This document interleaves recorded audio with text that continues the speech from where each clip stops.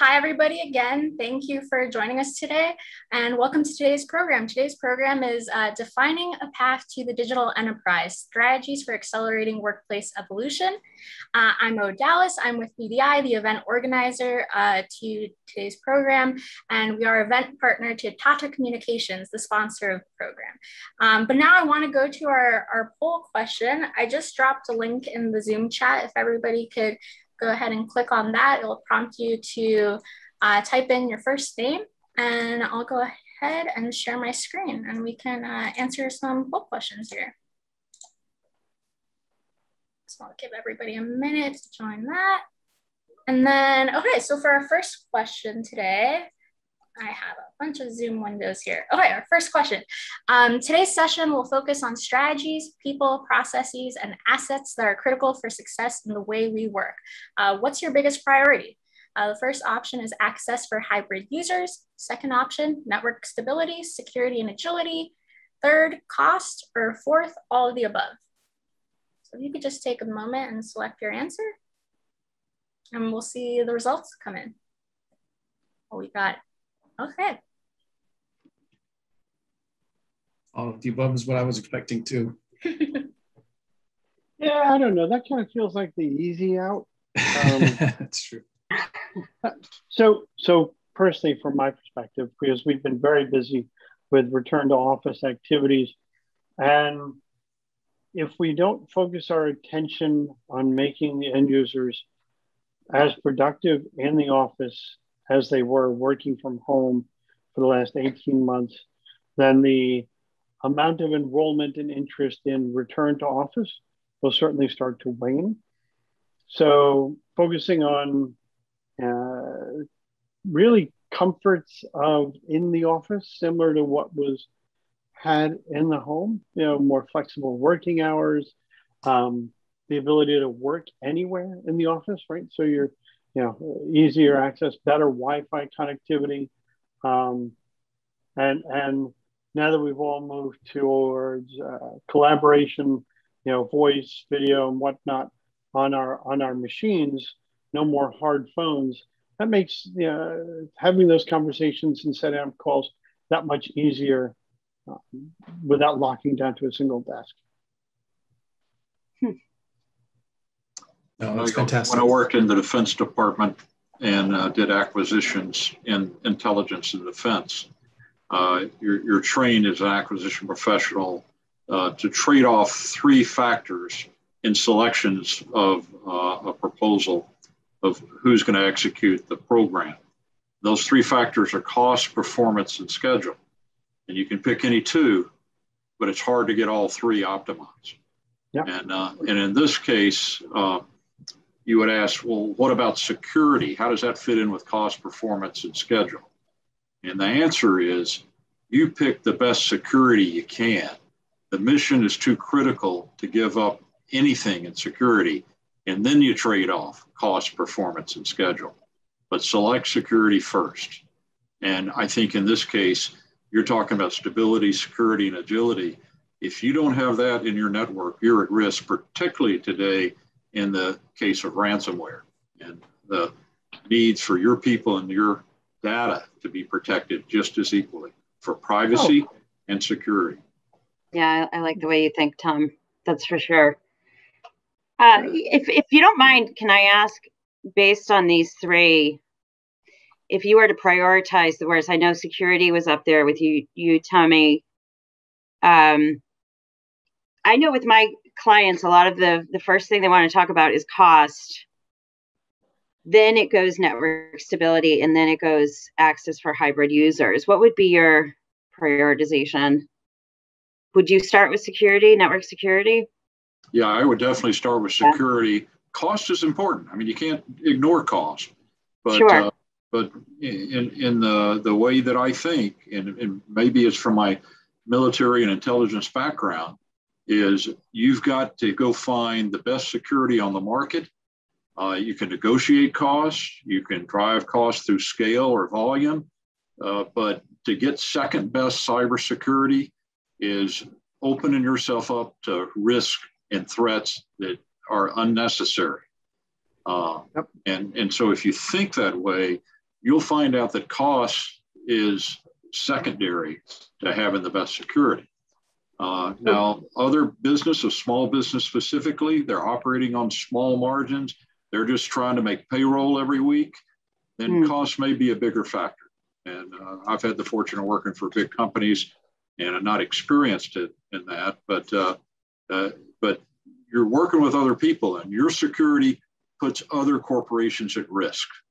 But so Tommy, don't you also find that those small companies, because they focus on cost first, will be the ones that are most easiest pickings? Absolutely. For ransomware, for security vulnerabilities. So from my perspective, if you don't consider security before cost, whatever you save by going with a cheaper platform, you go cheap, you get cheap, is more likely to leave you susceptible to something that will cost far more, like a ransomware encryption of all of your data because you didn't invest in immutable backups or air gapping any part of your infrastructure. And those are the kinds of things that it's very important to take into account in these types of strategies. Yeah, I've had the good fortune of working with big companies, but when you're looking at game theory and a game theoretical approach, what I found out last week at Black Hat conference is the threat, the advanced persistent threat, whether they're criminal actors or state-sponsored actors, they know the type of insurance you have for cyber insurance. Yep. Small business tend to just take the risk. Larger businesses, they get insurance because that's the corporate responsible thing to do. And they know exactly how much insurance you have. So when the ransomware request comes in, voila, surprisingly, it's for the exact amount of insurance you have. They're trying to make it easy for you to pay. And so in game theory, what you want to do, save cost on your insurance, reduce your insurance costs, and use that money to buy better security. Yeah, good stuff, guys. I'm glad you've already jumped in there. Loving it, making my life a lot easier. Yeah. I just put up a second question on the screen. So the second question, it says, the next normal has created a new business landscape where digital first strategies are driving employee, partner, and customer interaction. Has this accelerated your transformation strategy? And the options are, yes, we've moved it up by 3 months. Yes, we moved it up by 6 months. Yes, we're delayed and or paused for 9 to 12 months, or no, it's business as usual.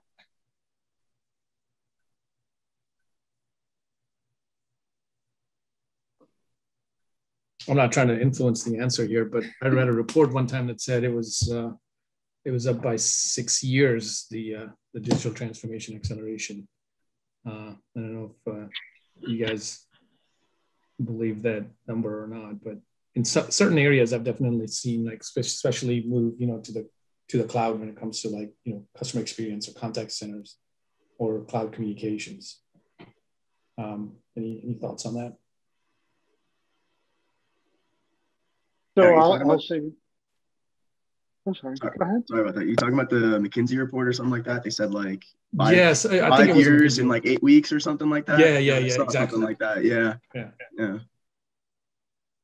Yeah, I think they were referring mostly to the user experience, and particularly as workers went remote.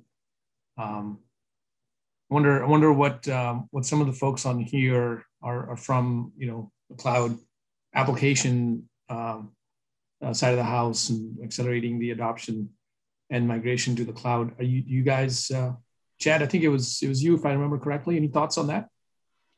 Yeah, I don't know if like the pandemic or anything has caused us to accelerate.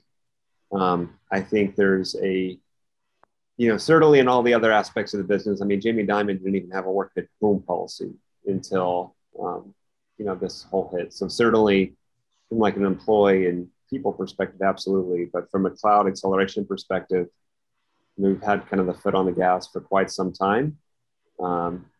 I don't feel like it's necessarily been a huge acceleration event, but certainly if you weren't a believer before, you certainly are now. And it's been driven more by kind of data center exit migration strategies than any particular event in the world, is my perspective. Yeah. Anyone from a customer experience background that has any view on that? Well, I've got one comment and a follow-up question, if I may go around. And yeah. I'd ask it of either Michael or of Tommy. Well, at least with some of the things we've seen with some of our Fortune 500 customers, where and it depends on the segments as well, right? If you're in tool and die, you may not see it as much, but if you're in cosmetics or if you're in any customer facing thing, what we found is that the pandemic has really been an accelerant for a number of organizations to really kind of accentuate or really roll out their digital transformation, right? So you think of a lot of folks that used to come into the office, but they didn't for a year to 2 years. And you find a lot of folks saying, can we maintain our productivity or improve on it with people working from home? If so, do we really need all that office space? Do we really need all these densitators located outside? So we're finding a number of folks who are saying, you know what, let's use this opportunity or crisis as a means to accelerate. So let's say collaboration is a great example, right? Where you're saying, wow, everybody's working from home. Do we really want everybody calling, on their mobiles in? What are we doing in terms of either Zoom adoption, Teams adoptions, or collaboration? What do you gentlemen think? What are your thoughts about that in the next 6, 9, 12 months in terms of whether the pandemic and the new normal, is that accelerating from that perspective? Or do you think it's really kind of, limited to the segments, right? If you're Estee Lauder and you're cosmetics and everybody's not going to the malls, you got to find another way. If you're banking, maybe you're not impacted. I mean, those are things I'd love to get your thoughts on. Yeah, I'll open up with just some thoughts on the federal market that I primarily deal with. Coming out of government and working at HP as the CTO of our federal division, the dollars that have been put out by the Fed to keep the economy rolling has really stimulated our business. And where families were happy with one computer shared by 5 members of the family, are now finding that every member of the family needs a computer just to go to school. Mm-hmm. You can't have 3 children sharing a computer when each of them has the same class time. The federal government is putting people work from home, but realizing they need a computer at home and one at work. And they're doubling the amount of printers and computers that they're buying. And so they've been flying off the shelf, and it's really caused us a supply chain issue because we have maybe 10,000 vendors that work for us, and assembling and creating and making the parts that go into these machines, and they're running out, and so just getting the supply chain is the focus of most of our executives in the company, is trying to get that so we can go from where we used to have stock for 3 months ready to go. We're putting some of our products off 6 months just before we can get it to a customer, and that's a big impact.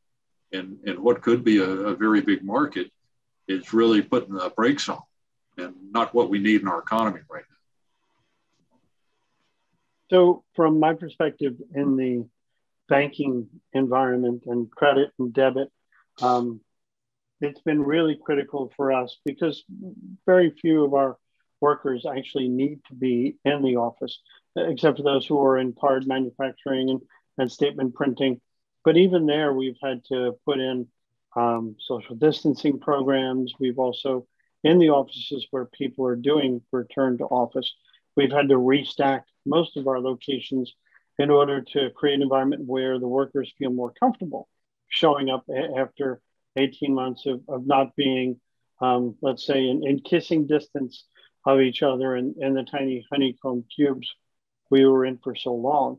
And for us, that's made us reassess our wireless coverage. It's made us reassess things like VDI as now the norm for how you connect to or leverage resources, but not VDI farms in our data centers, but VDI farms in public cloud. So that this way, wherever the users need those resources, we can make sure that we're in the right region from the right cloud provider so that it can be localized to them. We had call centers with thousands of agents that couldn't work in the call center anymore. and all had to be moved to a VDI-like environment working from their homes. So we've seen a significant acceleration to digital transformation from an end user perspective and also from a customer perspective. All of our customers now want, they don't want their consumers to have to carry 4 or 5 different types of cards or carry or even get, statements, but they still want everything done just as securely. So we're also looking and making a big push towards digital enablement on mobile devices, regardless of what type of device that might be. Surprisingly, I won an Emmy this year. I never thought going to HP would allow me to compete for an Emmy award, but we won an Emmy on technology that we created so that the movie industry and the TV industry could do editing at home in a collaborative fashion. So they all didn't have to be in the same room, in the same studio, but they could do this from their home office. And it was a speed, a transfer, and digitization that was allowing people to see the same thing at the same time and make edits to it in real time. And they realized we can stay separate and still produce product. And to the voters that were on the Emmy board, that gave us an Emmy, and it was kind of one of these surprising highlights in your career. So. That sounds really cool. Yeah. Before we continue, I just want to thank you all for being so engaging on that panel. And you've already heard from all of our panelists so much already, but I did want to give them a chance to formally introduce themselves. So Gaurav, do you want to start? Yeah, absolutely. Yeah, thank you. I was going to jump in too, but it was going so well. I figured that's so good. Yeah. Yeah. So thank you, Tommy and Michael, for that, and look forward to more of this. So bear with us for a short intermission here. So I'm Gaurav Anand. I am the Vice President here for our Global Enterprise Solutions here at Tata Communications. Been here just about over 2 decades and loving every minute of it. It's an interesting times we live in, and I just wanted to take this opportunity to thank Mike and Tommy to participate on this panel and share their views. And on that note, I will pass it on to Tommy to maybe give his introduction.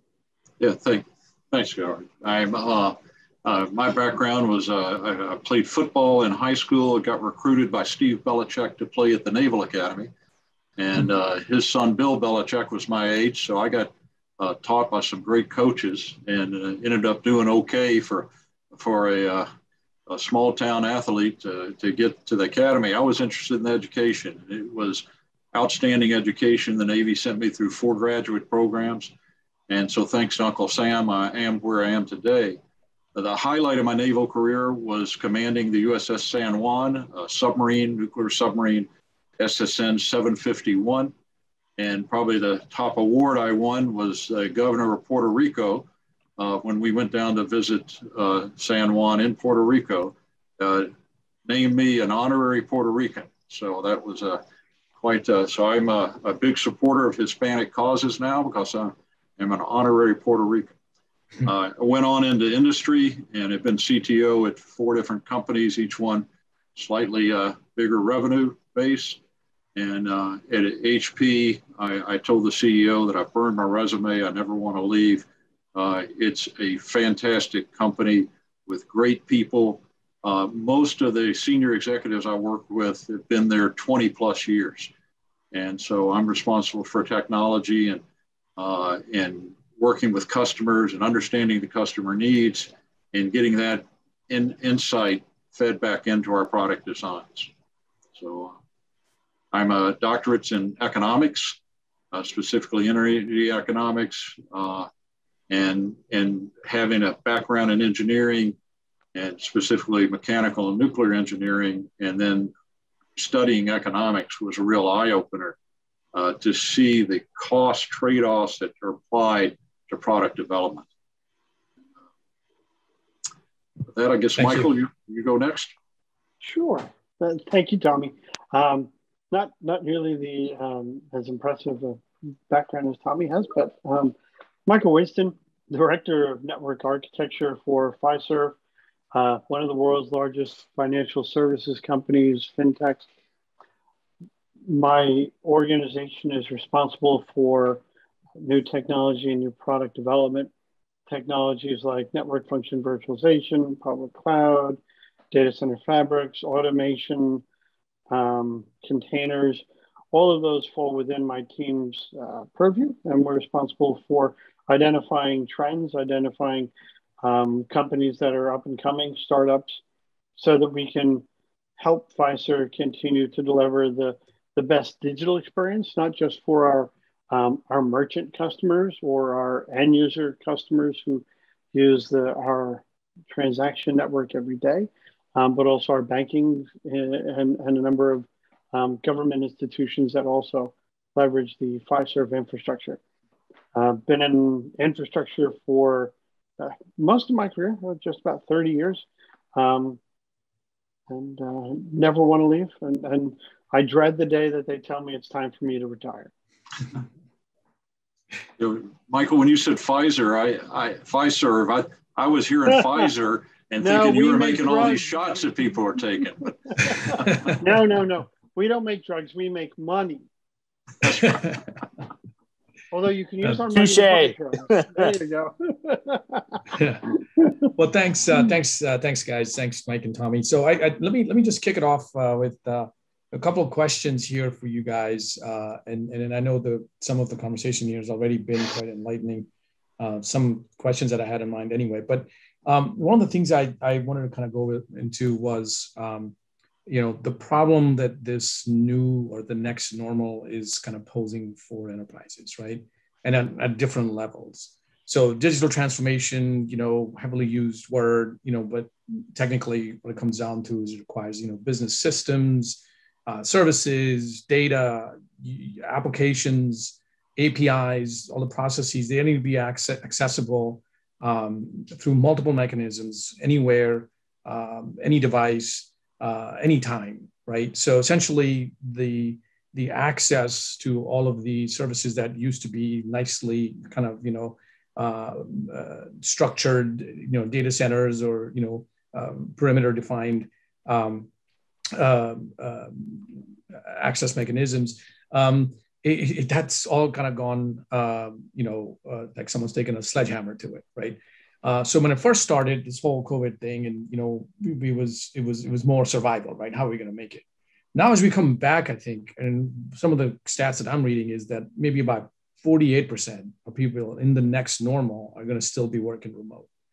So when it comes to that, that's when the CISOs and the organizations, you start thinking about, what's our security posture there, right? Because now you're accessing, and it used to be, the old security model, like if you're inside, it means you're trusted, and if you're outside, you're not, and that's not the case anymore. So what do you guys think enterprises are doing right now? We'll start with the access part of it, in order to sort of secure the users from accessing the data. What are some of the tools? What are some of the processes, the strategy, the thinking that the companies are going through in order to sort of create that new or next normal? You brought up a good point here about the perimeterization. If you're on the inside, you're trusted. And that goes against the grain of where we are today, right? In a zero trust philosophy or zero trust architecture. If you take a look at NIST, the National Institute of Standards and Technologies, and their 800 series, which talks about security for their special publications, the 800-207 is one of the newest publications they have on zero trust architecture. And it gives you the rundown of how this starts in 2004, and 2009. The term zero trust is articulated by Forrester. And this is the kind of architecture you need to reconstruct when you've got half your people working at home.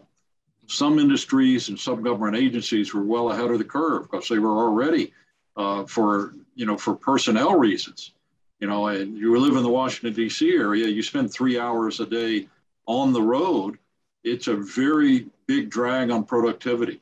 And now if you can have your employees work at home, they're probably putting the same time in, but they're being very much productive instead of just sitting through the third round of national public radio. And so this is something that I think is very important to take advantage of the home life.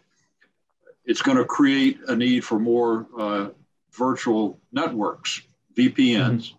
It's going to need another NIST document is 800-204 on virtualization or micro-segmentation. And it's going to drive the need to use that type of technology more to protect the home user who doesn't have the controls that an industry network center has, but protect them not just through the VPN, but their data, and protect them from the ransomware or the malicious malware that could be clicked on.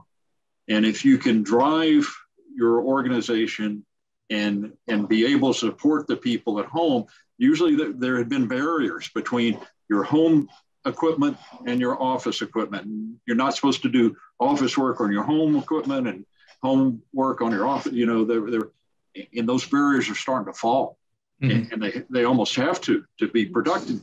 And so that gives the CISO a much bigger problem they have to face. And and there's technology and tools out there. And so to answer your direct question, it's an education problem. It's to connect the people and technology together. It needs education of what is available and what's coming down the pike. Most companies need a full-time person just to have a vision, a crystal ball to see what's coming, so they can plan, hey, we're going to expend this much money in another year to put these type of products in. And why is because it's going to reduce our risk and exposure. Right. Michael. Yeah. Thanks. Michael? Hi. Yeah. So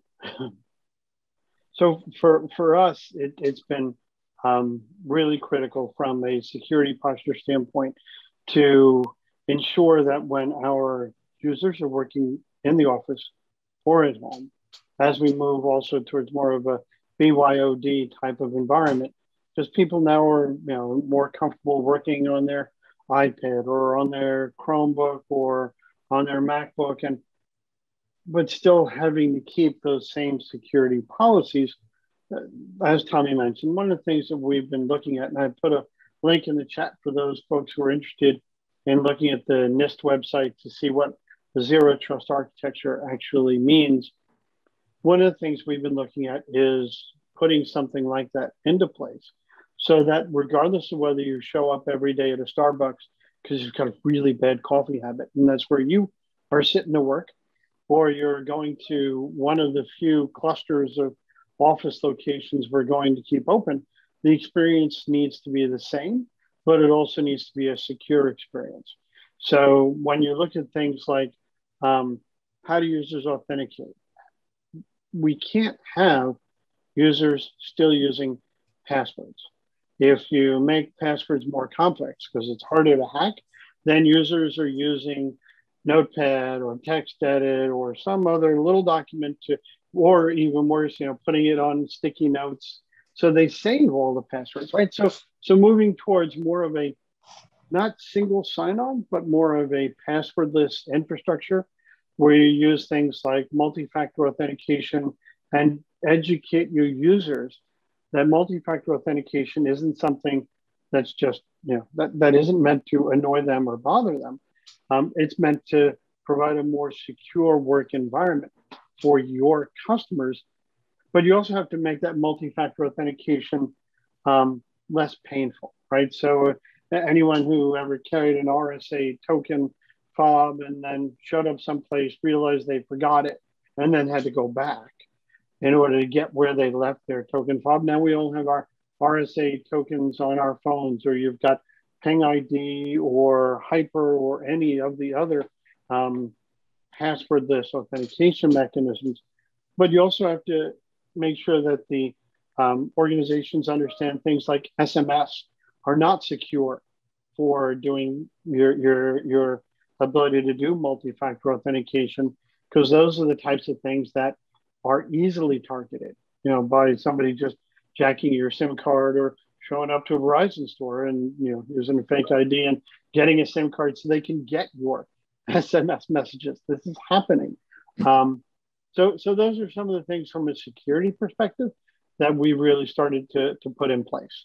Yeah, the zero trust, if I can follow on to what you're saying, Michael, is there's several facets of zero trust. And we've been engaged since 2004 at HP in designing our hardware with zero trust principles. But most people, when they see that, and most of the NIST documentation refers to identity management. And so people think, well, gee, I'm doing multi-factor authentication. That's what I'm supposed to be doing. I'm okay. And the truth is, most people doing multi-factor are doing two factors. That's not what multi-factor should drive for. Multi-factor means more than two to me. And there can be up to 10 or even more factors that you can attribute for identification. Are they coming in for the right IP address? Did the camera on the entranceway see them walk in the building? Well, maybe not the right equation now, but is the facial recognition on? The typing in print. People type with a specific rhythm that can be detected and fingerprinted. And is that part of your multi-factor to say that is who it's supposed to be? In the past, Michael mentioned the tokens. It was something which is a password, and something you have, which could be a token or a phone or some physical product that Ping or Okta can relate to. In the future, it's going to be a combination of many of these that give you a security probability that is who you are, not a certainty. But in today's security environment, being fairly benign, if you're 80% likely to be you or above, you're allowed in the network. But in a heightened tension, when ransomware is rampant and attacks are underway, you might require 95%. And the security implications are, it's a time decay, like a radioactive decay, that once validated by the camera, that you get 100% the minute you're validated, but that starts to decay off. And then when it hits 80%, you have to revalidate. You have to have another camera check. You have to type in a code, or you have to get something sent to your phone that you can put back in. And that starts to get to where you have trust that individual is who they say they are. But zero trust also includes software, and it also includes hardware. And those are different principles of zero trust apply, but it's a philosophy, and the philosophy applies across the board. Yeah, no, that's very insightful. And I think it was very interesting, Mike. You mentioned earlier, it kind of put everything on its head to some extent, that, you're trying to now make the experience of folks coming back to the office to be the same as they had it when they were remote, which was the opposite before, because there were conversations where we were saying, well, how do we get the employees to have the same access and same experience at home like they did at work? So things are kind of, gone upside down here for the future. But I think where we're headed and where, what it seems to me is a bit of a hybrid world, right? In the sense that a couple of things that we pick up from the networking side of the world, right? In order to move applications to the cloud and have it be accessible anywhere, anytime, any device, the whole underlying network access mechanism has completely taken a beating, if you would, right? So the whole MPLS networks, again, the secure legacy, hairpinning through the data centers and back to get the access, all of that's kind of now distributed out all the way to the different, internet access points, which, could be all the way from broadband, branch location, to still certain applications and certain, user types that would require, either to be in the office or be in a very secure access platform, such as a zero trust, possibly, where you're now controlling who's accessing what, not just by the mere IP address or the network location, but from a very specific identity aware, precise sort of a zero trust framework. So having said that, it sounds to me like there's going to be a bit of a hybrid emergence of how things kind of, not only people working remote and in work type of hybrid, but also the user profiles, right? Who's accessing the data? What are the types of data that they're accessing? It's quite possible, like I'm sitting here right now, I'm not using VPN at all, right? And because I'm using all the SaaS applications, I'm using Microsoft Office and Zoom and Teams and whatever. And there's a lot of other SaaS applications, maybe on the ERP side as well, right? Contact center as an example. But there are individuals, and I know there are companies that I've spoken to where they've essentially mandated that every endpoint, A, be managed, and B, use VPN to access. So what are your thoughts in like how all of this is going to shake, and if I may add, how all of this sort of convergence of network and security as a service moving to the cloud as a way to kind of promote this hybrid environment in the future, how's that going to play out? So if you look at, let's start with the fact that everyone is now distributed, right? You've got the folks who are living on the West Coast who are moving anywhere but the West Coast. You've got folks that are in the Northeast that are moving out of the Northeast. You've got a lot of folks that are relocating as part of this whole, remote from the office experience.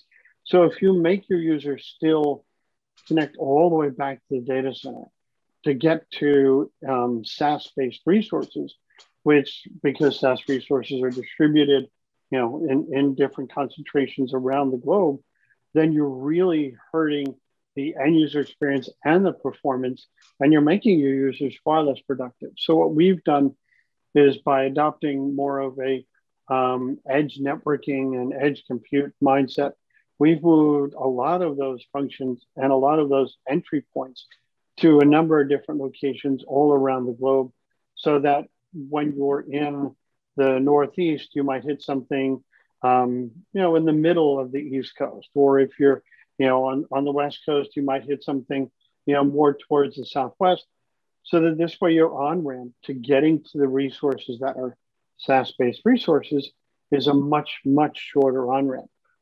The other thing that we've taken into account is the more you make users use VPN, the more VPN headends and sign-on points you're going to need, unless, again, everything is going to hairpin into where the VPN headend is and then back again. And again, really killing the end user experience. It's almost like treating the users who are remote the same way you used to treat them when they were in a campus, where campus had a big fat pipe into the data center, and the data center is where you had your internet access and your big firewall that protected you. Well, your users have left the perimeter. If you only put your security inside a perimeter and believe using a VPN brings them secretly into the perimeter so they come back out through your secure wall, then you're hurting your end user experience, and you're fooling yourself into a false sense of security that doesn't really exist. Yeah, I think Michael's right on in here. I have a little different vision of what the cloud is. And I'll try to explain it to you, but it comes from my background. I chair the Advanced Computing Roundtable for the U.S. Council on Competitiveness.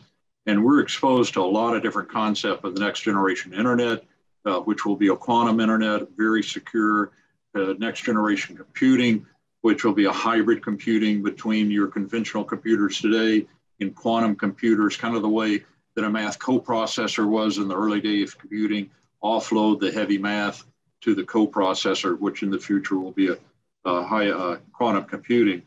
But the real problem that I see with the cloud is just a bunch of hardware.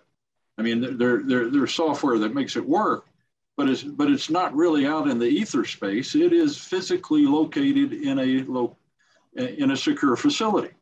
And the beauty is that you're able to scale fast up if you need more resources, scale down when you need less. Supposedly there's cost savings in doing that. Practically, you don't find them.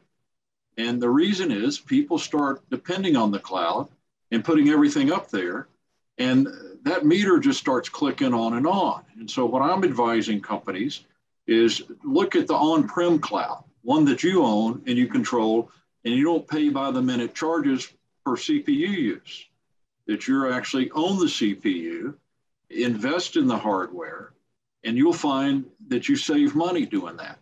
Now, you have to go case by case because not everybody's going to save money doing that.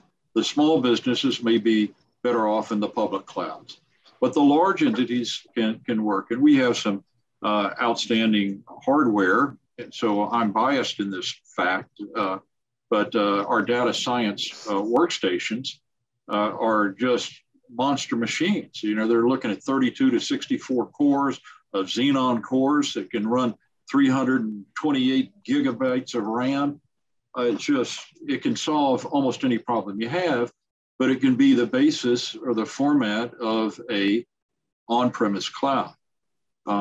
It's something that you've got to consider the cost of your public cloud, the Azure, the Amazons, the IBMs that are, you know, very, very expensive in my opinion. But, you know, if you're just taking a little bite, it doesn't seem that much. But if everybody in your company is taking a little bite 10 times a day, it starts to add up. And so, you know, here is one thing. And then, as I said, cost is secondary to security.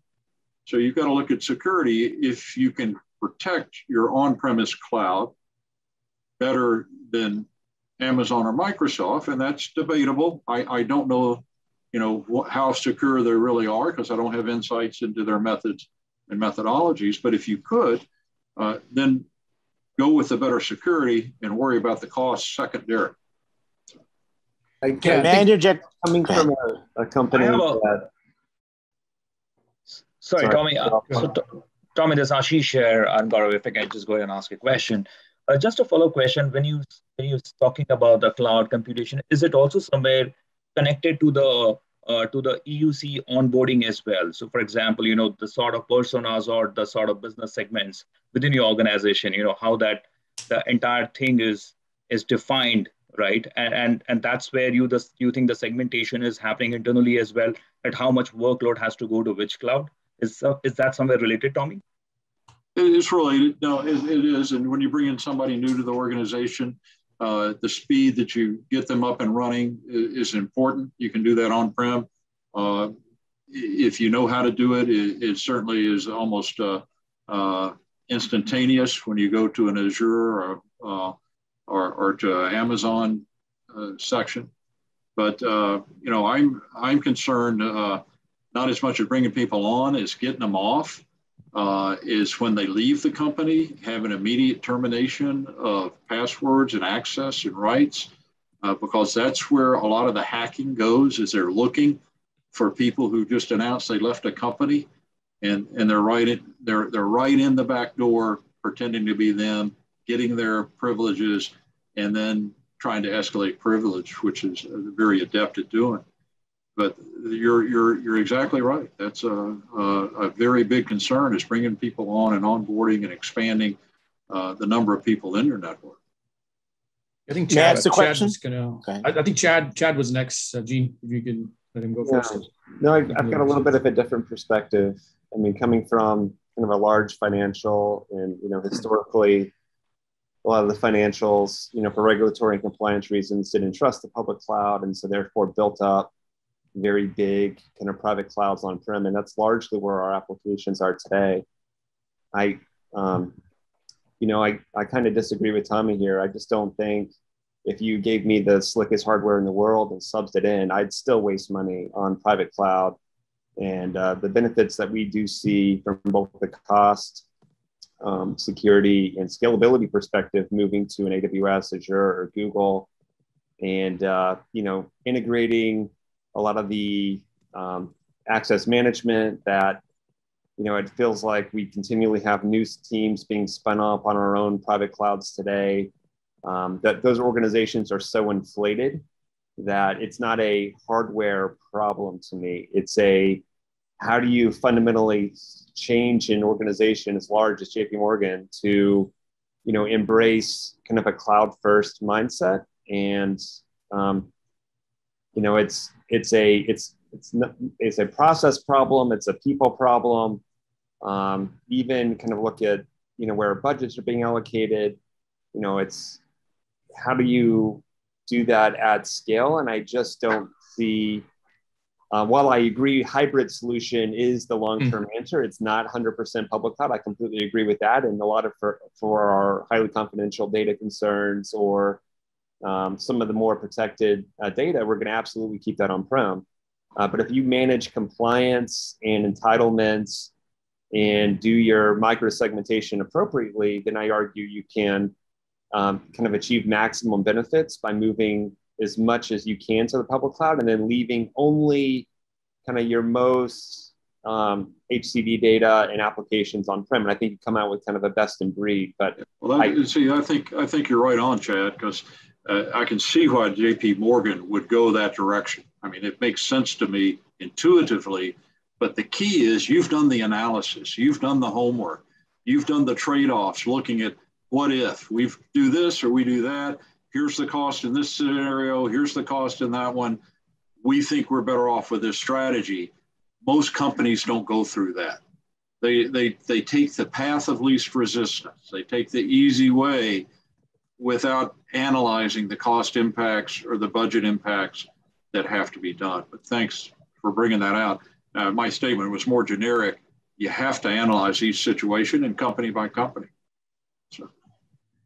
Yeah, and I think I would kind of echo the same sentiment, Chad, towards the end, which is kind of what we experience as a service provider, because we face a lot of these kind of conversations across multiple enterprises, and we're finding that hybrid is what people want to do. The question that kind of comes up a lot is how do you manage that, right? There's the application migration, the application development, the access. There's the network component. There's a security component, and there are ways in which that the cloud can handle the integrated network and security that just doesn't exist today, because today it's very siloed, and specifically in the on-premise environment, it's very hardware driven, and it's very kind of broken up into pieces, and there's not a whole lot of management that you can do. Of course there is, but it creates holes. And so from our perspective, what we've noticed is that a managed sort of a hybrid service provider type approach seems to be where things are headed.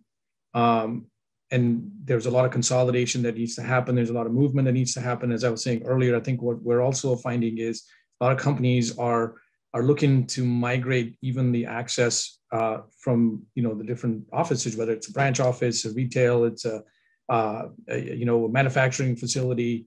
That there are different access types they want in place. And there are certain places, like I said earlier, they may want to keep their own data centers and have a public, cloud application, a public cloud instance, and have those access mechanisms be completely different by user type, right? So it's very interesting. I don't think there's one good answer, except I think when I called it the next normal, I kind of feel like it's not the how do you rethink, the new normal? The next normal is how do you rethink the hybrid normal? But anyway, that's my 2 cents here.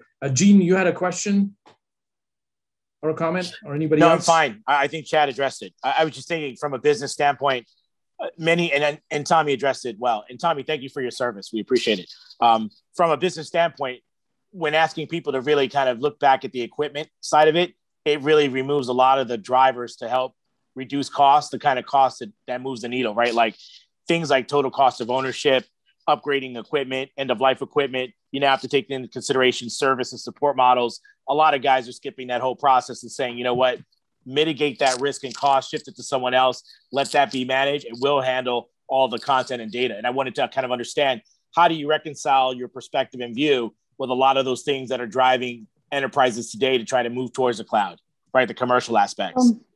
So if I could just chime in there, as far as the commercial aspects, it's important to understand, unless you can go into public cloud and adopt all and only cloud native solutions that your cloud provider provides for you, highly unlikely, then you still need to bring some of your existing software providers and existing solutions into public cloud, where a lot of those providers are moving towards a software subscription model or moving towards an ELA, end user licensing type of model, or you can eat type of model, where it was from a physical network infrastructure perspective, the terms that strategic sourcing dreaded hearing was time for a true up, where each vendor would show up and say, well, here's how many you say you have, here's how many you really have, you owe us this number of millions of dollars, but don't worry, we'll give you something instead of those millions of dollars that you can use to continue this true up process growing. The same thing happens in public cloud, right? Now, we shouldn't go into some delusion that because now it's software only, because it's someone else's hardware, that we're not going to encounter the same thing from a software licensing perspective. Because we run now most of our functions as network function virtualization, and we still go through the same process as we were going through physical devices, looking at the operational costs of that infrastructure. Yeah, one of the things you want to consider in either scenario for the cloud is your encryption. And encryption serves as, depending on which public or if you're doing it on premise, the data protection through encryption is at risk today. And it's really at risk because of a guy named Peter Shor, who was up at MIT as a mathematician and created an algorithm for finding very efficiently large prime numbers, which is the basis of encryption.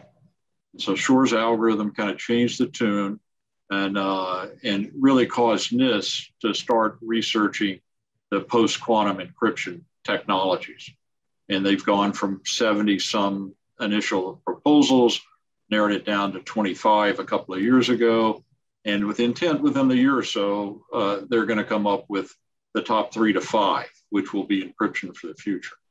And that is going to be a big change in protection, a big change in the ability to make sure data that was intended to be safe for 100 years from a brute force hack may very soon be safe only somewhere between 30 minutes and 4 hours.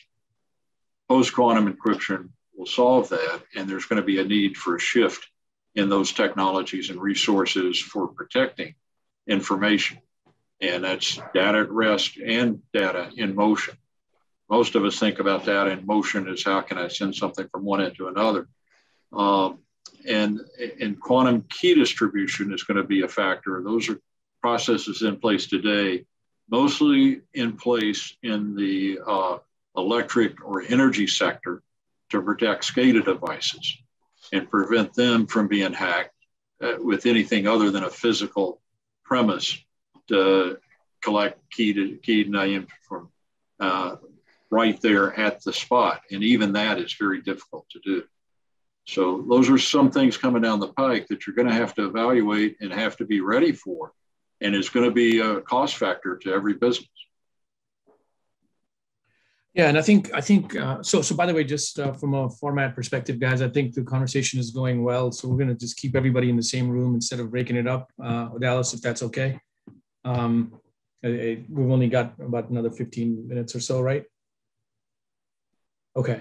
So I just wanted to maybe ask a question of I understand was it Mike Williams? I don't know if he's still on, or Mark Williams, sorry.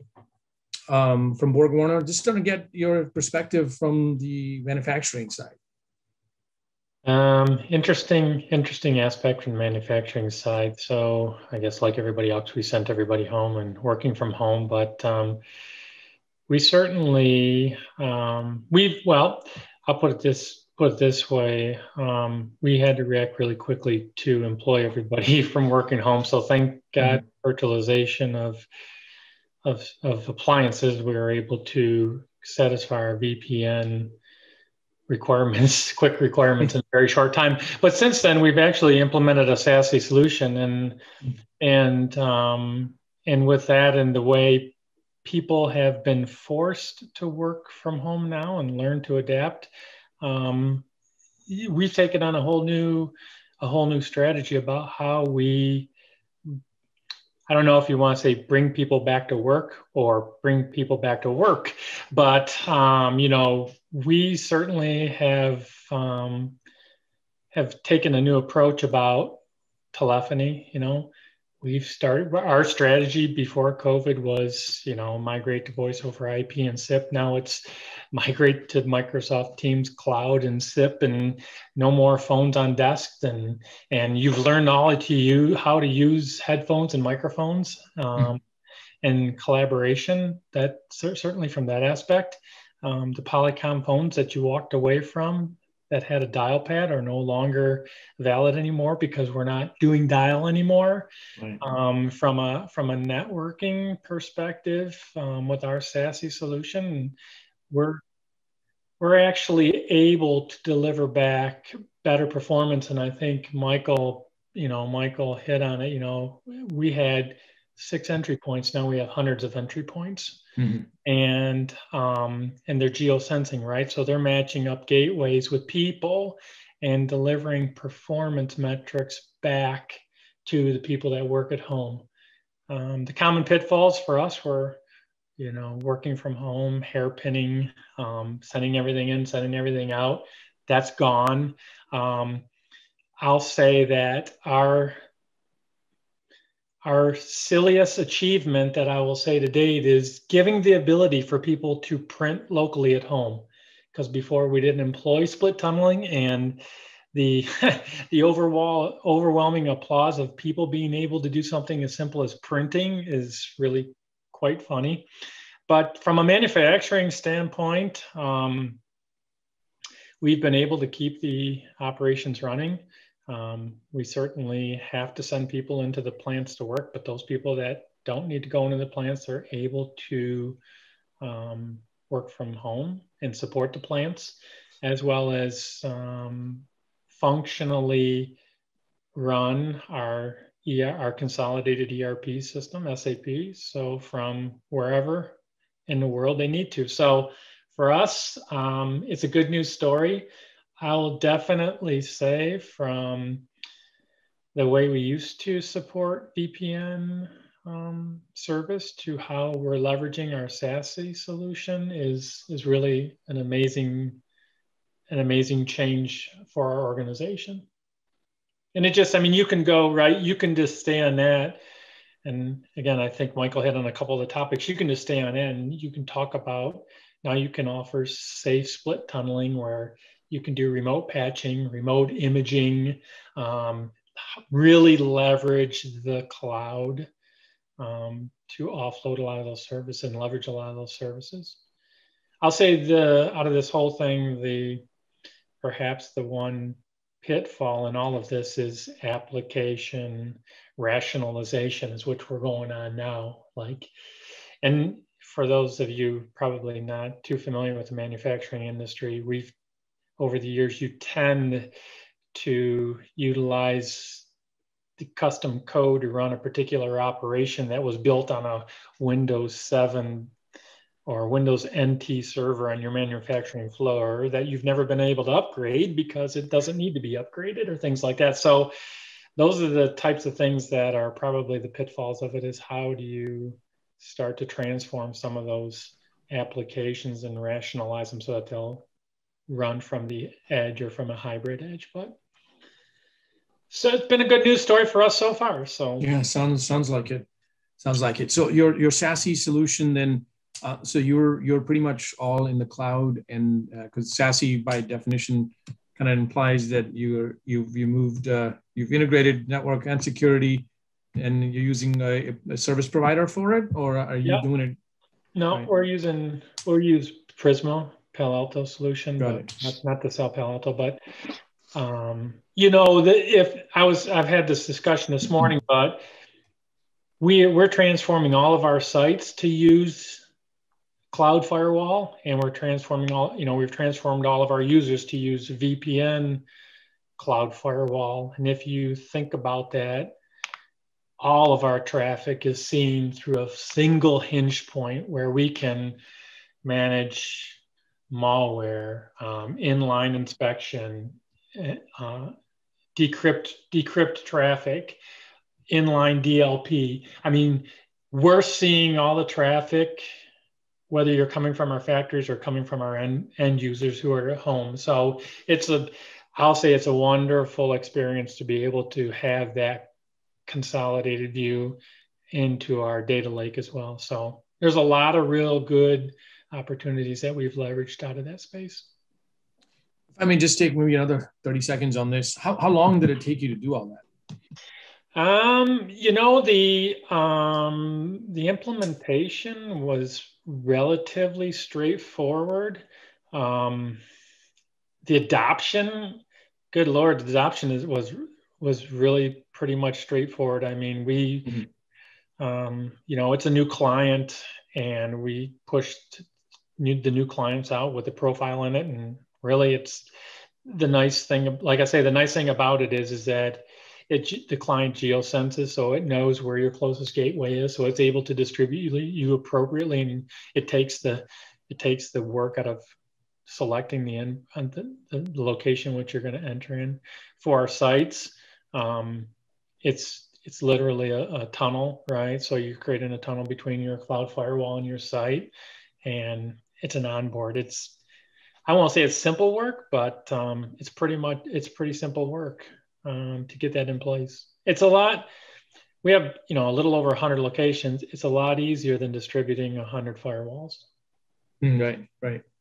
Interesting. Well, thank you for sharing your experience. Mm-hmm. Anybody else? Any questions? We got a few minutes left still. Or comment? I guess the question: how do you guys see software-defined perimeter playing into the equation in the future? I mean, while we absolutely agree it's kind of zero trust is the way to go, in a hybrid world, there is no physical perimeter.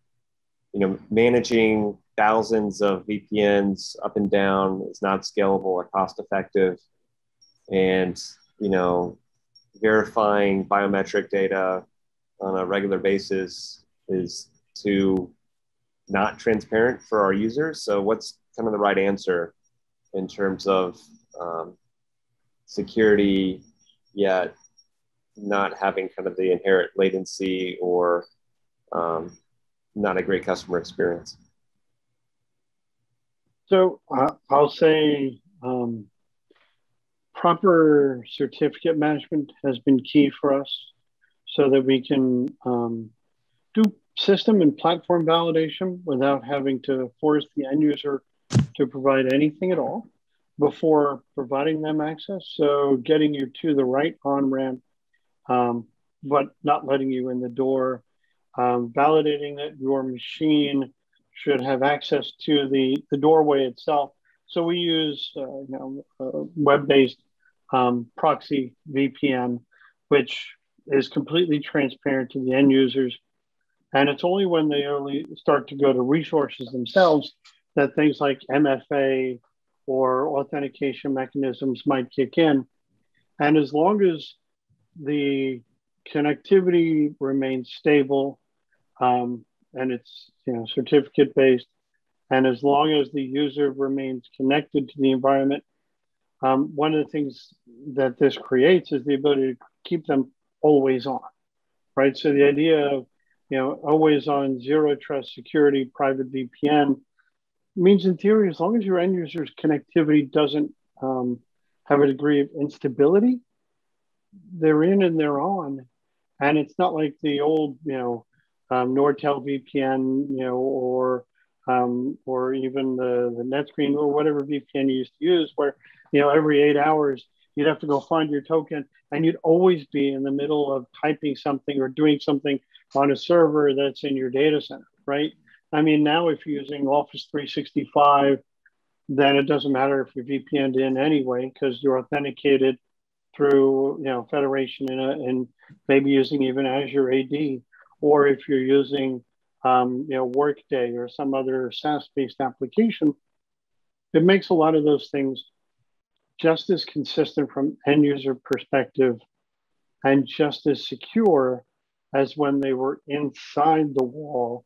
But now, because a lot of that is application based, it's not the tuple, source, destination, IPs, and ports, which hackers have for many years known how to work around those things by just rewriting information inside the packet. So doing much more intelligent security protection, much more, I'm missing the right word, but making it a lot easier user experience can also increase the security when you need them to do something that requires authentication or enforcement. A lot of the attacks are coming in at the BIOS level before the operating system even initiates, and then they own you. And so you have to protect the BIOS first, and we have some methods to do that, and some trusted control modules that are checking every second or less. Is the BIOS that's in a cryptographically signed chip that should be there the same BIOS that's in memory that should be operating, or somebody tampered with it? So the resiliency issue, if you are attacked and if it is successful, how long will it last? And if it's less than a second, no real harm can be done. If it's weeks, days, or in some cases, like the US Navy had attack persistent in the network that was resilient for over a year embedded in the systems, that can be very problematic. We're looking at some new technologies that would be a tamper-proof capability, that if you have hardware and somebody tries to manipulate it, they go in. Maybe a case would be that they went into the halls of Congress and stole a couple of computers and tried to tamper with them, and then had them found. So they go back to the owner, so they could read everything going through the speaker's chambers. Well, there's a way to know if your machines have been tampered with. One way they were looking at is cryptographically signing every logic-bearing chip and hashing those numbers, magging the hash up, so the computer will not boot if a chip has been replaced or added. And so that way you can assign that machine to an individual or to a position and protect your network by, you don't get access to the network if we don't have the cryptographically signed machine that we've authorized to be on this program.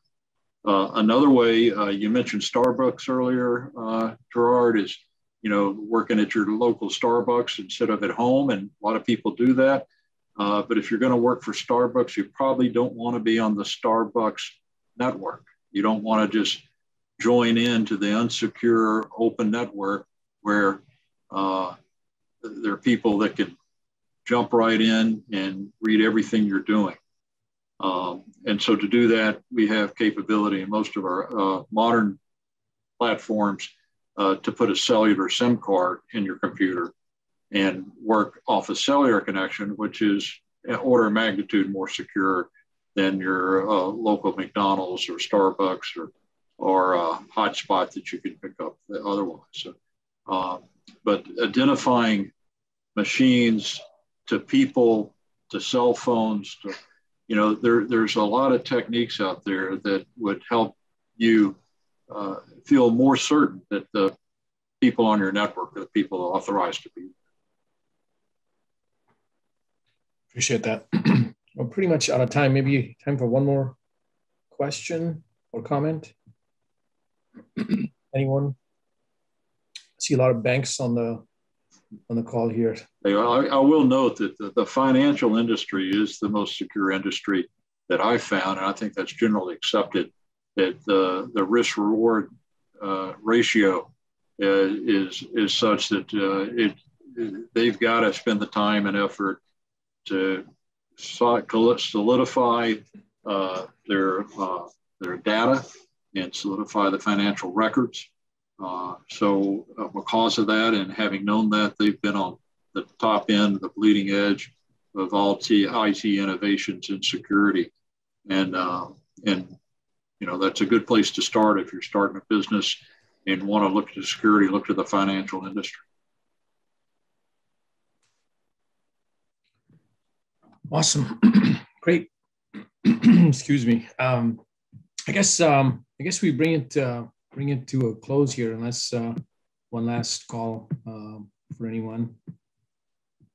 If not, I think this was very insightful. I really appreciate Tommy, Michael, everybody else who participated, your comments. One thought I'm taking away from is security first, and then cost, performance, and schedule. And the next thing I'm going to go read is this quantum internet. I want to know what that's all about. Well, it's a little early to give you all the details, but there was some great testing done up at the University of Chicago last year. There's some work at Southern Methodist University that is going to get us a quantum true random number generator, because right now our encryptions do not use true random number generators or pseudo random number generators. So you get much better encryption that way. Your ability to create single photons and to use photons in the polarity of photons is either a 0 or 1, can give you encryption methodologies to get your key distribution right.